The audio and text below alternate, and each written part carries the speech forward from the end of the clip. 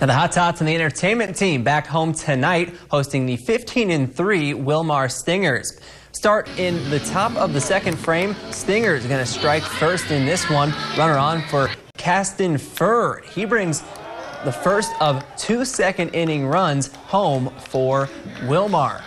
And Wilmar looking to add on more to that lead with another in scoring position. A good pirouette and throw it short. Going to end a scoreless third frame. On to the next half inning where the Stingers bats bring in more insurance. Up by 4 now. The DH Kevin Fitzer rips one through the right side. 5-0 after 4, but get this, Minot making a big comeback, scoring 9 runs in the 7th, going on to win this one 10-9.